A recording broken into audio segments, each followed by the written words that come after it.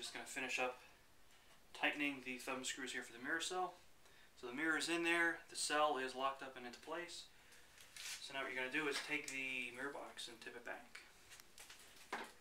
And now using either the two carry handles here, some people prefer to grab the altitude bearings here and here, whichever way is more comfortable for you. I tend to like the bearings.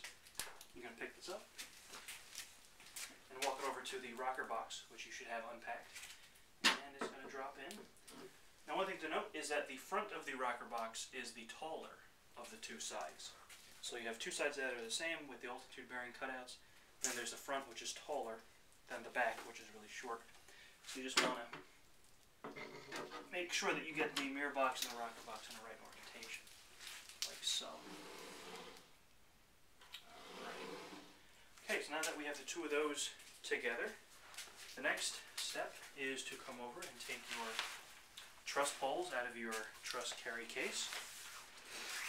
Alright, so it's just a little clip here that you loosen, and then you have your 8 poles.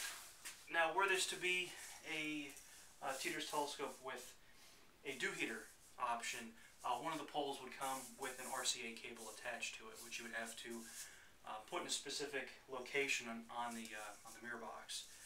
This one does not, so these poles can go in any order. There's no top, there's no bottom. They're both the same, top and bottom, and they're not numbered. So any pole can go into any socket here on top of the mirror box. Now, some people, when they first get a Teeter's telescope, they want to take the first 2 poles, or take 1 pole at a time. I always encourage people to take 2 poles. And some people want to put them into the same block and do something like this, and then try to tighten them up. What's easier, and going to be a lot faster for everybody in the field, is if you take the 2 poles, put them in 2 separate blocks, but on the same side of the telescope. So that if you're right-handed, for example, you could take your left hand and put them on top of the poles here to hold them in a triangular formation, like a truss, and then take your right hand and tighten up the blocks here. Now these you want to get fairly tight, about as tight as you can get with your hands.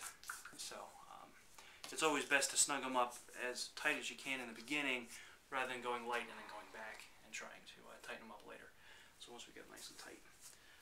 So again, just to show you the easiest way to do this is to take the poles and put them on the same side of the telescope with 2 different blocks. And then mate up at the top, and then tighten up down the bottom. And we'll come back, we'll have all the poles in, and we'll do the installation of the upper tube assembly.